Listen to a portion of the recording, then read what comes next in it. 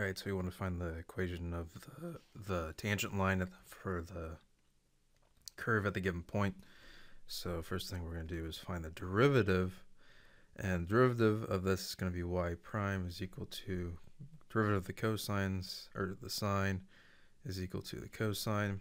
We use the chain rule for the next portion, so pull down the 2. Derivative of the sine is equal to the cosine of x, and then what's left is we have sine of x. So we plug in y prime of 0, we get cosine of 0 is equal to 1 plus 2 times the cosine of 0 is 1, sine of 0 is 0. So we simply get 1 for the as a result.